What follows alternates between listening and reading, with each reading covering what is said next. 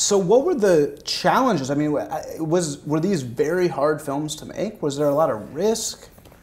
Well, you saw the Cove. Yeah, Yeah. I mean, there's arrest warrants out for me in Japan. I don't know how much I have to say more about that. Yeah. And there's probably a couple more Asian countries I can't go to after this or shouldn't go to. Yeah, there's a certain amount of risk, but I'm more worried about the crew than I am myself. I figure I can deal with just about anything, but I just didn't. I remember when we were making the Cove, I didn't want to get everybody out because it was right around Christmas, and I didn't want us to be in jail, and then to be remembered forever as the guy that led his friends to, into a situation where they missed, Christmas or something. But the bigger story is, like, you look at what we're doing right now, where let's say what was going on in the Cove, it's worth it to take the risk. I mean, the worst they can do is, yeah, they could have killed us. There was death threats, but that's pretty extreme. I didn't really take any of that stuff too seriously. But yeah, I mean, spending 6 months in a Japanese jail, I've had friends that have done that for stuff that was, less egregious than what we did.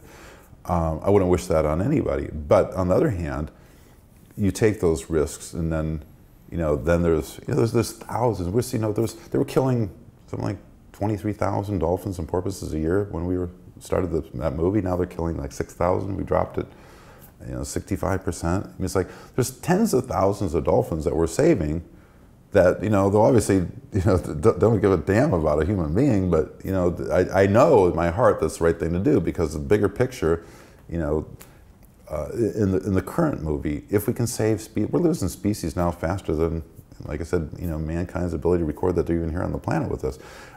The risks that we took to make that film are minuscule compared to what the risk will be if we don't act on it. Which was riskier, do you think? Were you doing crazy stuff in the second one that's similar to the first?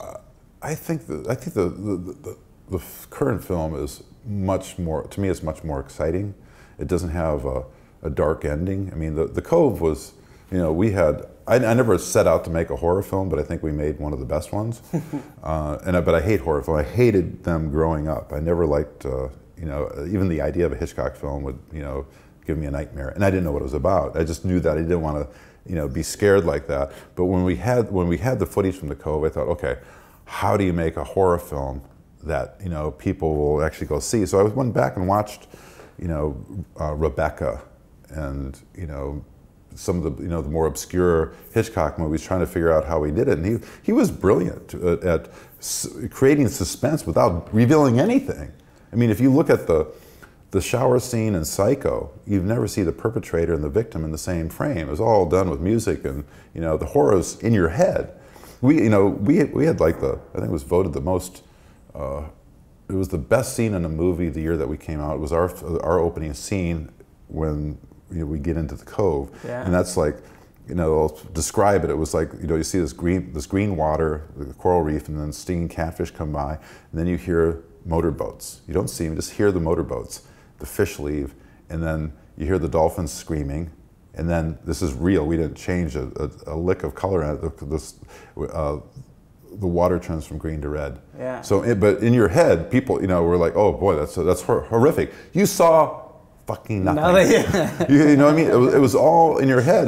So we did that with every scene. So you never see the harpoon directly go into the dolphin. You see, there's always water between it, but you fill it in. Yeah. Exactly, and people fill it in too much. I mean, the horror was just horrific. And what we did is we had stuff that was so violent that nobody should see it. They would have, gone over there and killed those people. But by using the stuff that was surrealistic and letting people use their imagination, it was far worse. It was almost worse. Mm-hmm. Wow, man. The Cove was influenced by Hitchcock. See, that's why we have these interviews, because nobody would have ever known that.